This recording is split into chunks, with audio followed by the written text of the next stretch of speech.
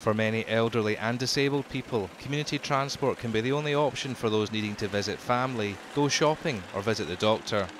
Today the Scottish Parliament's Infrastructure and Capital Investment Committee are calling on the Scottish Government to increase funding. Community transport provides a lifeline service to many people who would otherwise be stuck in their homes. And it's run by volunteers. It's a great it provides a great service, and we feel that perhaps the government could step in. Some of the challenges with community transport include the cost of driver training, difficulties in accessing long-term funding and a lack of joined-up working between transport authorities, local government and health boards.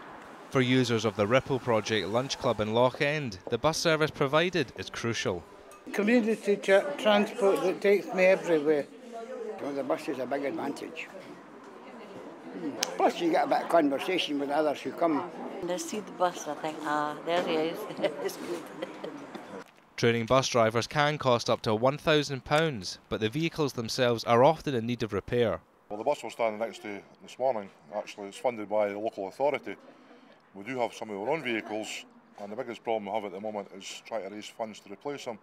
Some of them are getting a bit long in the tooth, they're about 9-year-old, some of them, so they're getting to that stage where they do need to be replaced, but it's like everything else, and we can't really afford to replace them at the moment. To read more about the committee's findings and the specific action they are calling on the Scottish Government to take, please visit the Parliament website.